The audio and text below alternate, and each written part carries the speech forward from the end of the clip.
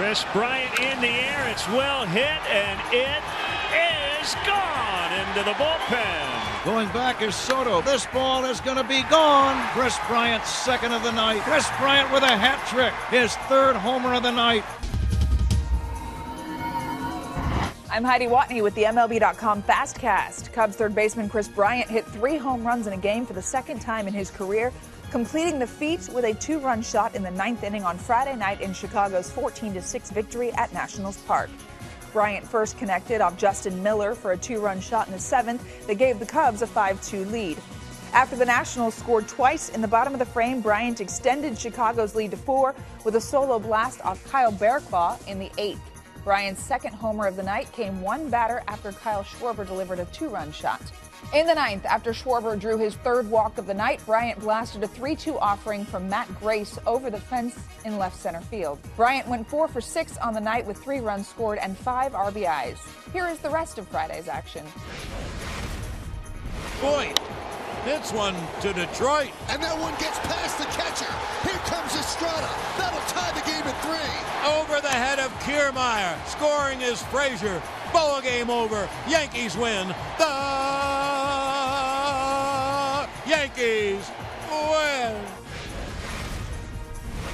Pitch on the way, and Springer lifts this one out in the right center, fairly deep. It sends back Betts, still back at the wall, looking up. See you later! Into the Red Sox bullpen. A go-ahead 2-run home run for George Springer, and the Astros lead it 2-1.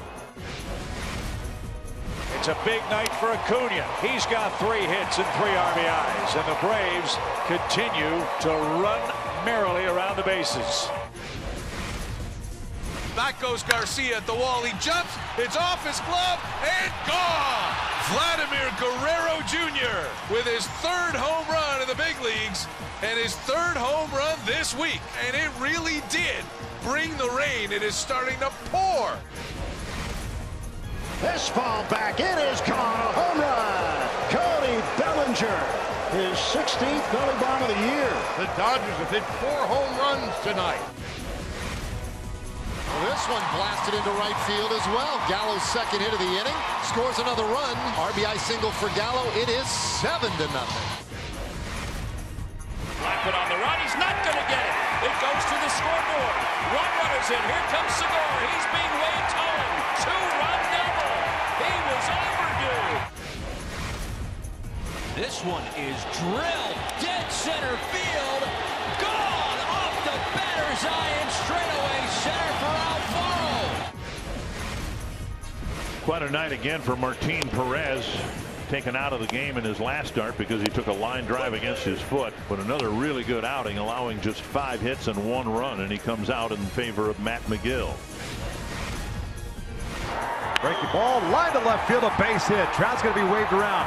Gordon has a terrific throwing arm. The throw is not in time. RBI single. The Angels extend their lead to 5-2. Swing and a miss. He struck him out. 12 strikeouts for Jordan Lyles. By far a career best tonight. And 1 run over 7 strong innings against the Padres.